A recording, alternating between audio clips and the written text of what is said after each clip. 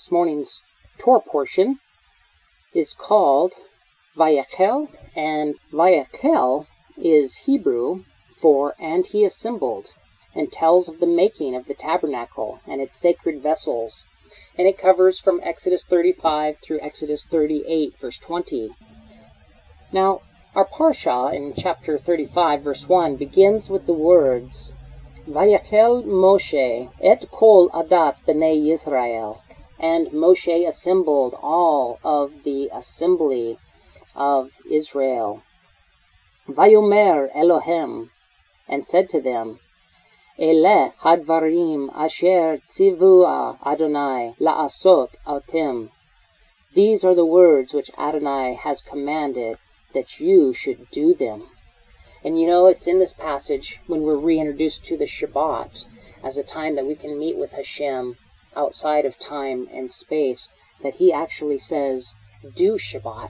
Not just keep Shabbat and not Shamor, as in guard Shabbat, as in Deuteronomy 5, but to actually do it. It is something that we are to do, even while ceasing from doing in all things physical. It is something we do in the spiritual by resting in him. And what did he command them in this parashah? Instructions in regards to the development of the tabernacle, a place where God can dwell with us inside of time and space, although his spirit is beyond time and space. And that is why he first deals with this set-apart time, in which we can transcend time and space and rest in unifying oneness with him, instructing and reminding us about Shabbat in verse 2, saying, work is to be done for 6 days, but the 7th day is a holy Shabbat for you, a Sabbath of complete rest to Adonai. Whoever does any work then will die. You know, ultimately, if we do not enter into covenant with our divine source by keeping his covenant day, which sets us apart as his covenant people, the end will end in death. Even Romans 6:23 says the wages of sin is death. And so, sin is the transgression of the Torah, 1 John 3:4. And he's telling us, not that he's going to punish us for not keeping Shabbat, but that if we do not connect with him, our end will be leading to death.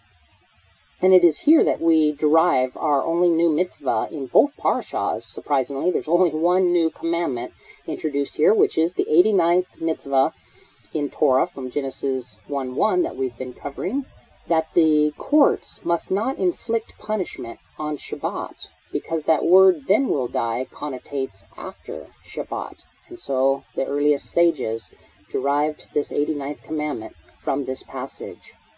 Thus, Vayakhel has a substantial amount of instruction pertaining to the establishment of the tabernacle, as well as direction from God relating to the Israelites through their honoring of the Sabbath. This portion starts off with Hashem issuing commandments relating to the Shabbat. Vayakhel records the actual implementation of God's instructions on how to build the Mishkan tabernacle, recounted earlier in Parashah Terumah that we studied together. It speaks of every man who has a function in the tabernacle or in building it, the gifts received from the Israelites that would be used for the tabernacle, and it ends with the tabernacle's construction finished. Indeed, much of Vayakhel is almost an exact repeat of Terumah, the only apparent difference being that the details, which in Terumah are prefaced with the words, and they shall make, are here presented after the fact, saying, and they made. Now, I'd like to just cover some different concepts within these two parashahs. We're not necessarily just going to be reading it verbatim, but diving deeper into some of the concepts introduced or reintroduced. And so the first is this issue of keeping Shabbat and its importance. We read in our opening verses of Shemot, which is Exodus 35, verses 1 and 2, Then Moses assembled all the congregations of the sons of Israel, and said to them, These are the things that Hashem has commanded you to do. For 6 days work may be done, but on the 7th day you shall have a holy day, a Sabbath of complete rest to Hashem. Whoever does any work on it will die. Our Creator and Designer knew that we needed one day of rest in 7 for physical well-being as well as spiritual refreshment and growth.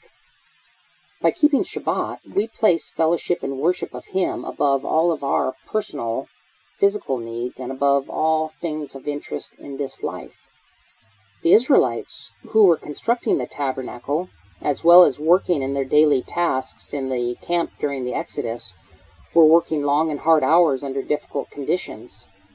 Hashem told them to take a day of complete and total rest, what the Hebrew calls a holy Sabbath day of rest to Hashem. Hashem is reminding the people that even as a sacred work as building the tabernacle, the work must be suspended on Shabbat. This is because Hashem ceased from His creative work in creating even a place for Him to dwell with us within time and space. He ceased His creative work, and thus we should cease to do any creative work in our lives as well, even when it is to the glory of God, as building the tabernacle was. The day each week which celebrates His eternal covenant with the people of Israel is to be a time where we can connect with Him apart from all things in this physical world. Every week we are reminded of His faithfulness, His sure word, that His covenant with us is forever, and our ultimate security is that very covenant with Him. Unfortunately, many would believe that God would not ask us today to take the 7th day and consecrate it entirely to Him. After all, are there not things that we need to do, we think, on Shabbat, on Saturday? Contrary to what many believe, God indeed has the right to tell us today that we should consecrate a day entirely to Him. He wants to commune with His people, and by resting in Him, we are not only rejuvenating our bodies, but also rejuvenating our spirits by delving deeper and deeper into His Word and removing ourselves from outside worldly influences. And it separates those of us who remember to separate it in holiness as His set-apart people. In fact, there can be no sanctification without the keeping of Shabbat holy.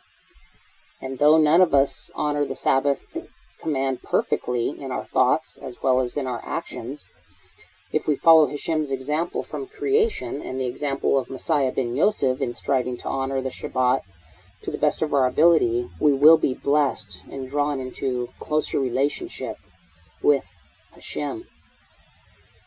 Now, our sages derived that there are, just like the 10 categories in the 10 Commandments that I shared with you in past weeks, are categories for all of the Torah laws.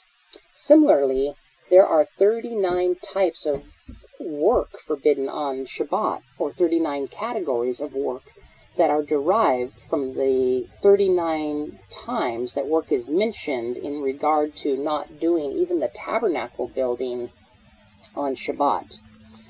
People familiar with the Sabbath laws know that the written Torah does not list all the specific activities prohibited on Sabbath, but the oral Torah does. And interestingly, the rabbis in the Mishnah in Shabbat 49a tractate state that the Torah hints at the activities that are banned from this passage in relation to what they shouldn't do even in building the tabernacle. These hints are based on 2 rabbinical teachings that are applied by the rabbis at all times. Firstly, when facts or incidents are placed near one another in the Bible, one can derive a lesson from the juxtaposition. And secondly, halakha, that means a Jewish law or principle in which we walk spiritually, can be learned from such things as counting the number of times an item appears in the Torah. Thus, the rabbi stated that because the Sabbath is mentioned near the laws of the building of the tabernacle, we are informed that those labors necessary to construct the tabernacle are forbidden on the Sabbath. And, secondly, since the term malakah, which is found in the discussion of the Shabbat, that's our word for work, It appears 39 times in this passage that the scripture is teaching that there are 39 categories of prescribed work that we do not do on this holy day, Shabbat. Thus, the rabbis enumerated the 39 major categories with hundreds of subcategories of labor that were forbidden. We call that avot malakah, service and work, based on the types of work that were related to the construction of the tabernacle in the wilderness, which ceased on the Sabbath. And now I'll give you a brief overview of those categories. The first activities that cannot be performed on the Sabbath are basic tasks connecting with preparing the showbread of the temple, which includes even sowing the seed for the grain that is used in bread making. So this includes sowing and plowing, reaping, binding, threshing, winnowing, selecting, grinding, sifting, kneading, and any form of baking we are not to do on the Shabbat. If they couldn't even do it for God's house, how can we justify doing it in our house? Next is the work related to making the coverings in the tabernacle and the vestments used by the Kohanim, which include even the shearing of sheep for the wool, bleaching, carding, dyeing, spinning, stretching material, making loops, sewing, threading needles, weaving, separating materials, tying a knot or untying a knot, and tearing. Also are activities concerned with the writing and preparation of parchment from animal skin, which would have been used in the temple service. And this includes even trapping or hunting on the Shabbat, slaughtering, skinning, curing hides, scraping pelts, making out a hide to make ready for cutting, or even cutting something we do not do on Shabbat. That's one of the reasons why even when we do the Kiddush on Friday night, and we have our beautiful challah braided, after saying the blessing over it, we pass it around and pull from it different portions of bread. But we don't use a knife. We don't cut the challah, as you may have noticed if you've ever opened up Shabbat in a Jewish home. This all goes back to the tabernacle and the things that were done in the tabernacle that God told him to cease on the seventh day, as well as writing and erasing and constructing as you would in a blueprint or even in transmitting a scroll as a scribe would do. We don't do any writing, erasing, constructing, building, or demolishing. We don't kindle a flame, which means lighting or even including extinguishing a flame. If you light candles before Shabbat begins, you should not put out those candles. You should let them go out naturally. Also carrying things from private to public domain and vice versa, and putting the finishing touches to a piece of work that you may have already begun before the Sabbath began. This gives you a little deeper insights into why our people are so careful not to do certain things on Shabbat, because it goes back to even God telling us to cease our work that related to these 39 different elements of building the tabernacle. Some scholars who attempt to find reasons for the commandments, such as Rabbi Samson Raphael Hirsch, suggest that the 39 categories are comprised of melachet, machshevet, a phrase found in Genesis 35, verse 33, which they translate as any creative act. And of course this would fit with the Genesis account because even God ceased from his creative act. Creative acts, they say, are forbidden on the Sabbath to remind Jews that God created the world and he set the first example by ceasing to perform all acts of creation on that first Shabbat. Now, let's talk about the making of the sanctuary. The tabernacle is a picture of how God wants to dwell in the midst of his people and how he wants us as his people to honor and obey him. We all are awed and amazed at the detail that our Father gives to the construction of this mobile holy place in the wilderness. It shows the importance he places on having everything according to the correct spiritual pattern. And as we grow spiritually, we begin to align our lives with those spiritual patterns and principles that we see revealed in Scripture, we align our lives to. And then we become a holy place for His indwelling Spirit. We are told that it was the chiefs of each tribe that brought the precious stones upon which the names of the tribes were to be inscribed for the breastplate, earlier in Exodus 28. The people are told to bring the offerings for the tabernacle, and also, this time, to give of themselves and their talents for the construction of the tabernacle. And they respond so well that they actually have to be instructed to cease bringing their offerings. Hashem calls for those of a willing heart, and this is what He's looking for in us. Can you imagine if we were all so giving that we would have to tell people to stop giving because the kingdom work is being completed, with all of the needs being met? He not only asks for us to have a willing heart to give, but also to volunteer, as is translated in the Targum by Ibn Yanuk.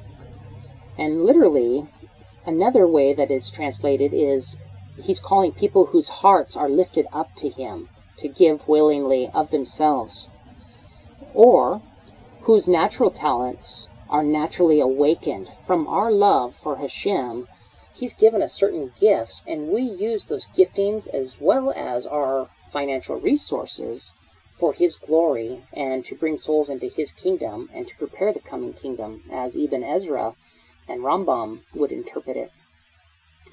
Also, it's sometimes interpreted that each person brought according to the dictates of his heart. So there's different ways that this has been translated in the ages, but you get the point of how beautiful it is, what a natural outflowing of us realizing that everything we have, from our life to our giftings to our resources, is His. So why would we withhold anything for His glory and for His kingdom, and to bring His presence in the midst of His people, as the tabernacle's purpose was? Exodus 35:10 says, "And let all who are skilled." And there was a great variety of skills among them from the time of their sojourn in Egypt, which means that they must have been trained in Egypt for a great variety of trades. And they came, the men with the women. They came one on top of another, men and women in an intermingled throng. And in 2 mornings they had brought all the necessary donations. The princes then wished to bring their donations, but could not, because Moshe had already given the orders, "Let neither man nor woman bring any more." So the princes were distressed and said, "Seeing that we were not privileged to participate in the offerings to the Mishkan, let us give towards the garments of the high priest." This is why, when the Mishkan was completed, the princes took the initiative and were the first to bring offerings for its dedication, that we read about in Numbers 7, as well as Midrash Rabbah. In chapter 38, verse 24, 29 talents of gold were recorded in being used in the tabernacle. A talent is approximately 98 pounds. And that means there was about 2,842 pounds of gold used in the tabernacle. Remember, the Ark of the Covenant was overlaid in gold, and the altar of incense, as well as the table of showbread, was overlaid with gold, and then the menorah was pure gold, hammered gold. This means that of the 600,000 adult males, each contributed about 4 2/3 pounds to the making of the temple. This does not include silver and precious stones and other materials used in the temple.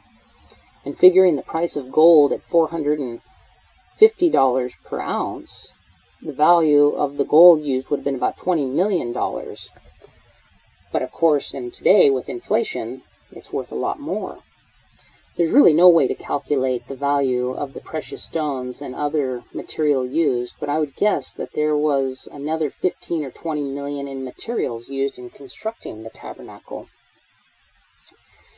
Now, this brings us to chapter 36, where we then are given the history of Bezalel and Oholiab and their creative gifting that God gave them for crafting the different pieces of furnishings in the tabernacle. And Moshe said to the children of Israel, See, Hashem has called by name Bezalel, son of Uri, son of Hur, of the tribe of Judah. And he has filled him with the Spirit of God, with Chokmah, wisdom, and with Bina, insight, understanding, and with Da'at, knowledge, and with all Malachah, work, knowledge in how to work, and how to make plans, Mahashavot, to work in gold, and in silver, and in copper, and in the cutting of precious stones for settings, and in carving wood, to make all the work of planned Melachet, Machashavet, and to be able to teach, as he put in his heart, he and Oholiab, son of Achisamach of the tribe of Dan. He filled them with wisdom of heart to do all the work. You know, when somebody's filled with wisdom of heart, they love doing what they do naturally. It is such a blessing for a craftsman to do his work, and such a joy. And these men were imbued with the wisdom of heart to do all of the melachet work of the craftsman and weaver, and embroidery even, in blue and in purple and in scarlet and in linen, and weaving, makers of all malachah work, and makers of plans. This word malachah in its different forms, and malachet and machashavet, are these word for work that I was mentioning earlier that is used 39 times in the different categories of work. Malachah is used for creative work, the type of action in which man emulates the Creator as a co-creator, and is the word used for the creative acts of Hashem in Genesis 1.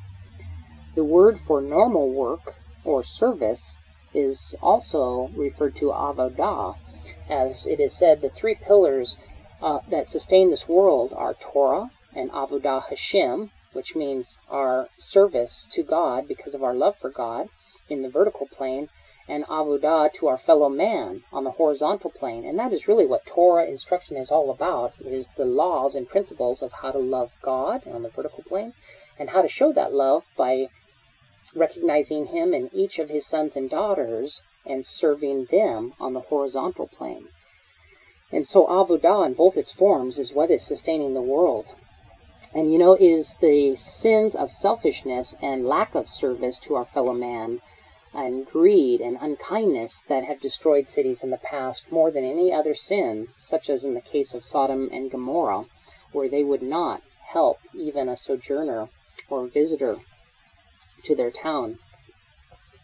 Hashem asked Moshe to appoint Bezalel from the tribe of Judah, representing the southern kingdom, and Oholiab from the tribe of Dan, representing the northern kingdom, to be craftsmen overseeing all the work of the tabernacle. Bezalel and Oholiab represent the ministry of the two houses, united and working together as we are now seeing come together in our day.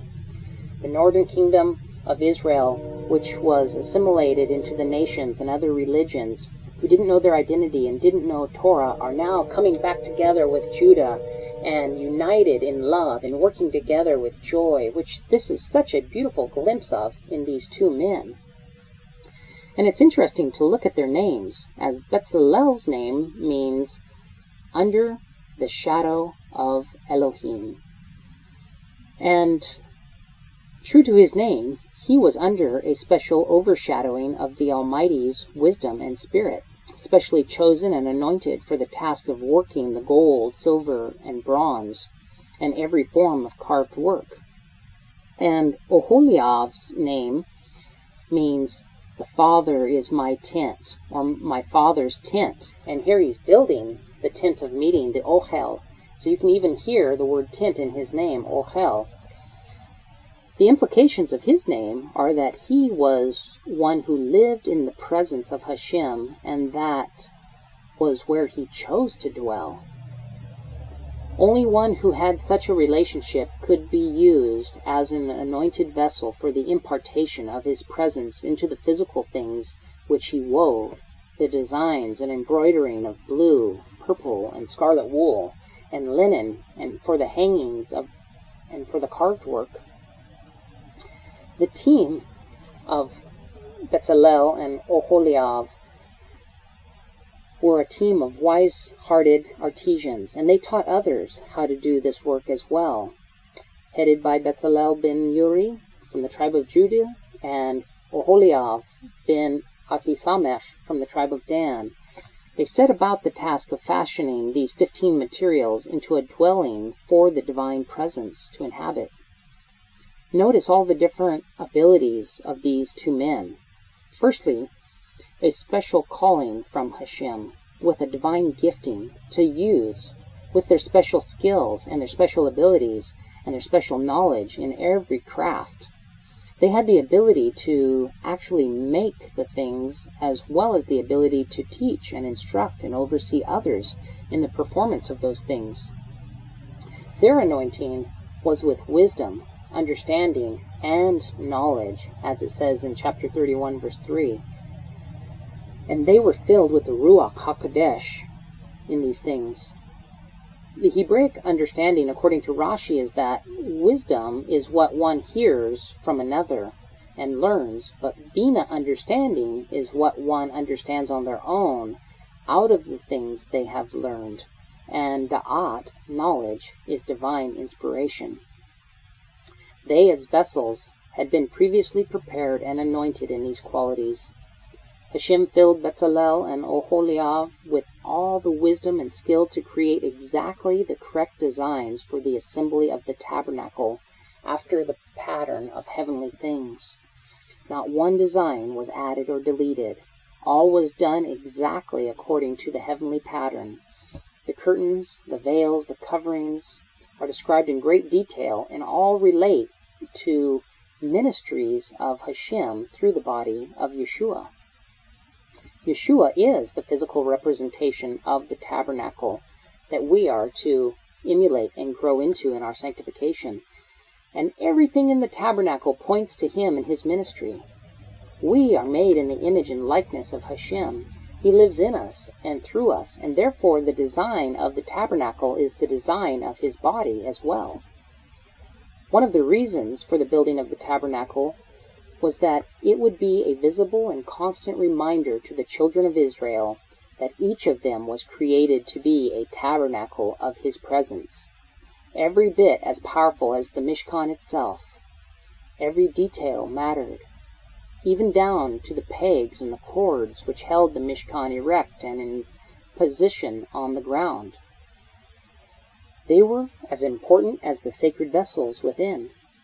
And all the components of his tabernacle, even though their functions differ and the appearance varies so that some do not have a becoming appearance, all are necessary parts of his tabernacle. And that's the way it is with the body of Messiah today. Each one of us are essential. Each of us come in different shapes and sizes, backgrounds, nationalities, tongues, but we complement each other in unity when we're used for his indwelling glory to shine through to the nations. In this same way, each individual member of his spiritual tabernacle matters, and no part can regard the other as unnecessary or unimportant.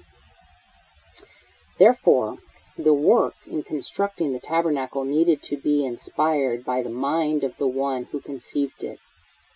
All of the production of the raw materials, their construction and finishing work was the inspiration of Hashem through his chosen vessels. Therefore, it came into the category of creative work.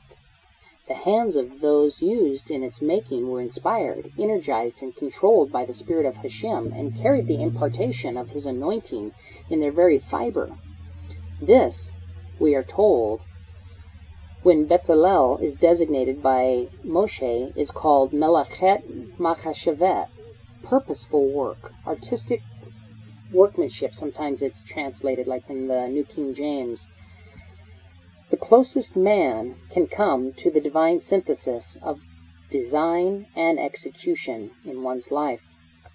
And when Bezalel is appointed to build a sanctuary for Hashem, he brings to fulfillment his desire to have a dwelling place on earth, that is for him to take up his abode with us, the full realization of which will be in the new heaven and the new earth. And when we safeguard Shabbat, we build him a sanctuary in time and in space in our lives.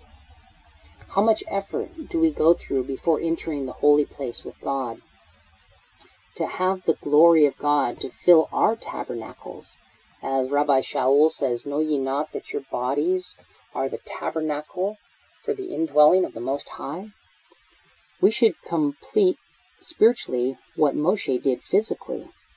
We need to cleanse ourselves. We need to be anointed and prepare the sanctuary. We need to hang the curtains, offer sacrifices and sweet-smelling incense, which are our prayers to Hashem. And then he will come into our temple with glory and with power. 2 Corinthians 6:16 through chapter 7:1 says, For we are the temple of the living God. As Hashem has said, I will live with them and walk among them, and I will be their Elohim, and they will be my people. Therefore come out from them and be separate, says Hashem. Touch no unclean thing, and I will receive you. I will be a father to you, and you will be my sons and daughters, says the Lord God Almighty. Since we have these promises, dear friends, let us purify ourselves from everything that contaminates body and spirit, perfecting holiness out of reverence for Hashem. The great beauty and glory of the natural tabernacle was an earthly representation of the spiritual glory of the heavenly tabernacle and its ministries, the final demonstration of which will be manifested in the New Jerusalem after the Messianic age. And in John's vision, in Revelation 21, verse 10 through 21, we see all manner of precious stones representative of the spiritual glory of that city. The scriptures begin in Genesis with a sanctuary as well, in that God created the Gan Eden, the Garden of Eden, as an enclosed place where Adam and Hava had a meeting with him in time and space. They enjoyed this fellowship while they kept the covenant to not eat of the tree of the knowledge of good and evil. But after they sinned, the cherubim were placed at the entrance to guard the way to the tree of life. The tabernacle constructed in the wilderness and later in the land formed the second place of meeting of Hashem and his people. It was an enclosed place separated and sanctified from this world to accommodate a physical manifestation of his presence. And in the tabernacle, the Holy of Holies represented the environment of the Garden of Eden, its perimeter even having the cherubims embroidered into the curtains which enclosed it to remind us of the representation of the cherubim which stood at the entrance to the literal garden. This garden is like a portal to another dimension in which the physical can interact with the spiritual. And upon the cover of the ark also, within the most holy place, were the two cherubim facing each other with wings stretching over the ark. They also were placed in a position of covering or guarding the ark. And the Garden of Eden represents the spiritual environment that Hashem intended for his children to fellowship with him in. After they sinned, unfortunately, the two cherubim were placed at the entrance to the garden to guard the way to the tree of life, so that it wouldn't be available to them while in their sinful state, very similar to the way the veil separated the holy place from the most holy place, until such a time that sin can be done away with, and then Hashem can dwell with us at one-ment, just as on the Day of Atonement, that was the only day that the high priest could go in to the most holy place. But Heavenly Father, through the plan of salvation, is working to make us at one with him again by restoring Torah to our hearts and our minds so that we live it out naturally. And this is why Yeshua prayed in John 17, Father, may they be one in you, even as I am one in you. Looking forward to that great day.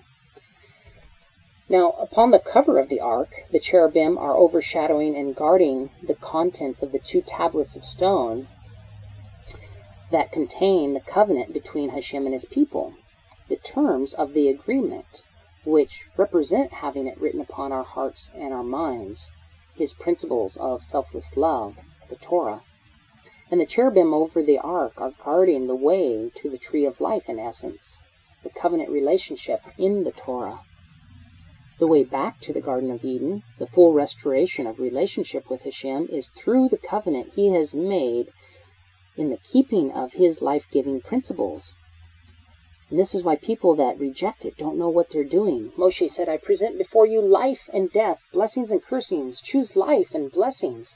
But God will not usurp the individual's free will, and so each individual must choose to return to those life-giving principles and thereby return to the restoration of full relationship at oneness with him. As the cherubim were placed at the entrance of the garden, so the cherubim are placed at the entrance into the ark. The way is in first through the brazen altar of sacrifice, meaning we need to die daily. We need to die to self and the ego. Then we can be cleansed in the laver of mikvah, and then into the holy place, where we begin our sanctification process, being set apart through the ruach of truth, leading us back to Torah and constant communication with Hashem, as exemplified in the altar of incense. Then, within the veil, in the final steps of complete sanctification, the Day of Atonement experience, where the true worshiper can enter into his glorious presence in perfection and holiness. Yeshua, our high priest, has entered in behind the veil and sprinkled the mercy seat on our behalf to make atonement for our sin. He has entered in between the cherubim and partaken of the tree of life for all who have come into covenant relationship with him, as Revelation 22, 1-5 hints at. We must follow he who has gone before us in full surrender of our lives to Hashem's will and purpose, obeying his principles by the Ruach Spirit in complete obedience to him in order to enter into his glory. May each one of us prepare our bodies as holy places where the Ruach HaKodesh can dwell and shine forth to others. And may we be blessed to see Mashiach come speedily and in our day, and the temple rebuilt soon, so that we can have this beautiful Shekinah dwelling with us once again.